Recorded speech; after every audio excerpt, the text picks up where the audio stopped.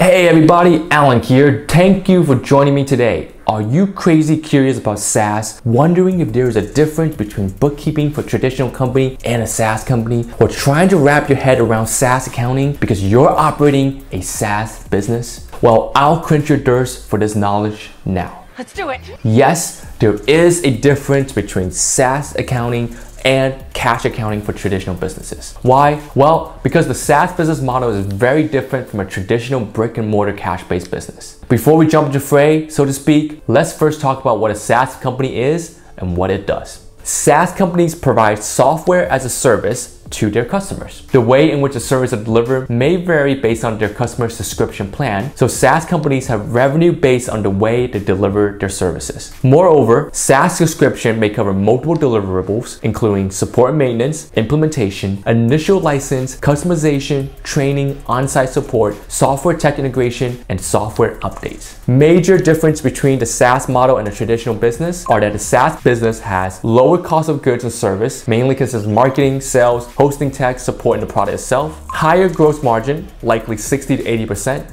variable cash flow dynamics based on recurring payments and release of earned revenue. What type of accounting method is used for SaaS companies? Accrual accounting is the accounting system used by SaaS companies. In accrual accounting, income and expenses are recorded when they are incurred, not when they are paid or the money is received from the customer. Accrual accounting can properly record and distribute routine charges, periodic payments, and one-off charges and upfront payments. What kind of accounts do SaaS companies have? Some of the accounts may include accrued revenue, deferred revenue, general and administrative expenses, advertising and marketing, commission structures, research and development, subscription fee, depreciation and amortization of intangible assets, changes to equity, sales tax, monthly recurring revenue, MRR, annual recurring revenue, ARR, and churn rates. Accrued revenue, revenue that has been earned by the SaaS firm, but the customer hasn't been billed yet. It is an account receivable and may be credited if there are add-on purchases during the subscription period, plan-based and quantity-based upgrades, or one-time charges like setup and migration fees. Deferred revenue. Deferred revenue is also known as unearned revenue. This is money that has been paid by the customer for future services, but it cannot be considered revenue until the SaaS company has delivered the prepaid services to its client. In case you can't catch on what we're doing, we're breaking down all these terms that you need to know if you're a SaaS CEO sitting at me saying, man, how do I figure out bookkeeping for my company? Well, I'm breaking it all down one by one. So let's get right back to it. General administrative expenses. That is the cost incurred for running the business, but they cannot be allocated to a specific product or services. For example, the company's website that lists its product services is a general administrative expense. Advertising and marketing. Money spent to promote a SaaS firm's goods or services, get sales, and increase sales. Commission structure. The bonuses, perks, commission paid to salesperson. Since they are paid monthly, quarterly, annually, they will accrue on the company's books. Research and development. Costs incurred for improving products, beta testing products, and developing new products. Subscription fees. Like COGS, they include licenses, network fees, and usage fees. Depreciation and amortization of intangible assets. Every month, the software license you borrow or sell have their own set of expenses that must be recognized over their lifetime. Changes in equity. SaaS companies that are incorporated, public traded, will have silent investors to help with their funding. Then you need to account for stock expenses and dividend. A very important subject in the world of startups and IPOs. Sales tax. Any sales tax that a SaaS company was required to pay to the states and counties and countries where it does business. This can become very complicated for a company because states all have their different sales tax laws and can even vary within the jurisdiction. Recurring revenue. Recurring revenue are tracked because they can be used to assess a SaaS business revenue growth, momentum, and used to determine when and how to invest based on the business monthly and annual recurring revenue. So then let's break down the next few terms. Monthly recurring revenue, or MRRs, that is the business's total monthly recurring revenue. Customer subscription plans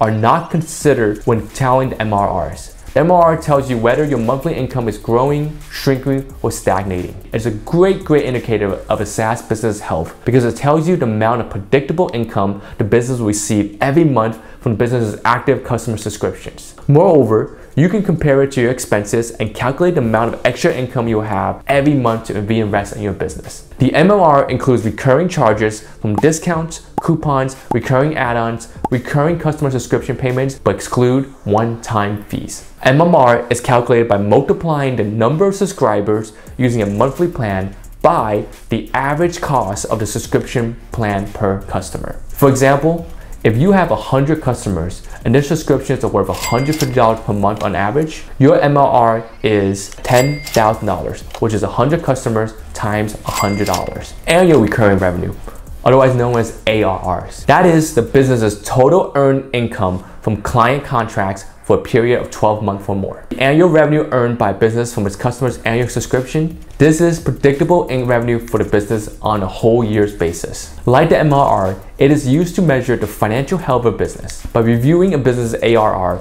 you can determine the business is growing, shrinking, stagnating, but on a much larger scale. Plus, it can be used to identify trends in the company's sales, renewals, upgrades, add-on, downgrades, and lost subscriptions. ARR may include revenue from new and renewing customers, upgrades, add-ons, and revenue lost due to downgrades and lost subscriptions. ARR can only be used for contracts that are a year or longer. Let's look at an example. Your business has 30 customers with 3-year subscriptions valued at a total of $4,500 each. Your ARR is $45,000. How did we get that? That's 30 customers times $4,500 divided by 3 years. Next, let's talk about churn rate. This is the rate at which customers stop buying goods and services from a SaaS firm. It's like the customer's retention rate. Your churn rate will tell you your customer's retention rate, satisfaction rate, and whether your marketing and customer service efforts are paying off. So, are you ready to start setting up your spreadsheets and calculating all of this stuff yourself? That's what I thought. Yeah. Well, there's an easier and less time-consuming and more efficient way to do SaaS bookkeeping and accounting. And that is to buy SaaS accounting software. SaaS accounting software ranges from extremely basic to comprehensive packages designed for large companies that handles thousands and maybe millions of transactions every month. It also varies in its user-friendliness, simplicity, and features like bank reconciliation, double entry accounting, and SaaS metrics. If you're a SaaS startup or a small company, it's great to start off with something that can do invoicing, taxation, sales tax calculation, record bookkeeping, and doing recurring billing. Depending on the SaaS accounting software you purchase, you may have access to the following features: cash flow forecasting, third-party payment integration, consolidated billing, cloud-based storage, CRM integration, inventory management, real-time analytics, ability to track over 40 SaaS metrics like lifetime value, MRR, ARR, double entry accounting, bank reconciliation, processing of third-party payments, ability to accept process payments from 30 or more countries, ability to process payments made using foreign currency at real-time exchange rates. If you're in the market for SaaS accounting software, consider the following software packages: Sage Interact, FreshBooks, QuickBooks Online, Xero, Soho Books, Gold Cardless, SaaS Optic, Charify plugins, and Wave. Those are all great options to consider. While we're discussing SaaS metrics and accounting software, let me ask you one really basic question about the SaaS business model. When is SaaS revenue recognized by a SaaS company? This is super important for all SaaS founders, CEOs to know about. So if you don't know this, pay attention to the next part. This is gonna change your life. Really? There are 5 criteria for SaaS revenue recognition. They are: the price of the services and or goods can be determined, collection of payment is likely, there must be evidence that there's a contract between the customer and the SaaS company, the service paid for by the client must be delivered by the SaaS business, the cost of the subscription must be allocated across the different services and products supplied by the company to its customers. Are you wondering why standard accounting is used for SaaS companies? This is a great question. If the SaaS business model is so different from a traditional business, why does it have to conform to standard accounting practices that apply to traditional businesses?